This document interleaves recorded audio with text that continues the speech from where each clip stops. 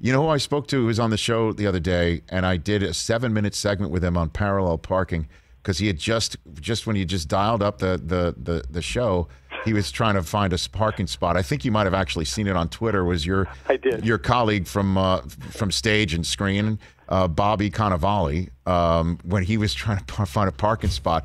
And I thought of you too, John, because I remember watching you and him and Al Pacino on Broadway do Glengarry, Glen Ross together with Richard Schiff. It was one of the greatest things I've ever seen. It was the greatest experience. It was the most exciting experience of my life. We only agreed to do 100 performances, and so every night we were at that tiny theater, the Schoenfeld on 45th Street, which is right. In the context of Broadway houses, it's about 1,000 seats. And so, in other words, if you go see The Lion King, that's about 3,500 seats. So that's a barn.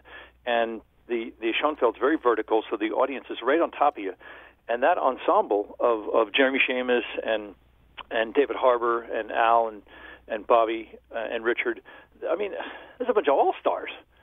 And every night it was rock and roll because I think people came to see Al, and then you come to find out that it's the greatest contemporary play, American play, written for men. And that first act is 31 minutes, and you're having a cigarette out on 34th Street, and 45th Street, and you all of a sudden 31 minutes went past, and you didn't know what happened.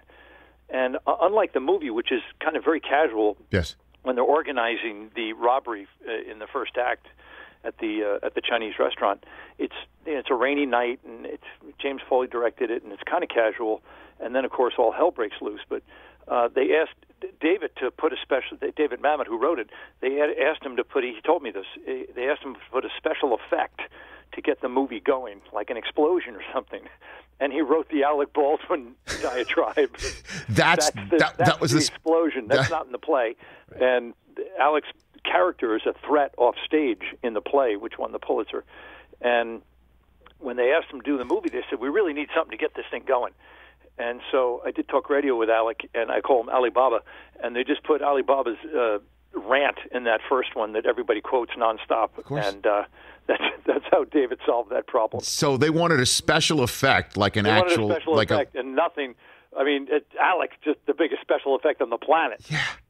Wow, I did not know that about the story. Call action and get out of Alec's eye line. You got something to work with. Oh my God, always be closing. All that's not in the play. None of that's in the play. An offstage threat. Hey, you watched all the way to the end. Thanks for that. Watch more right here.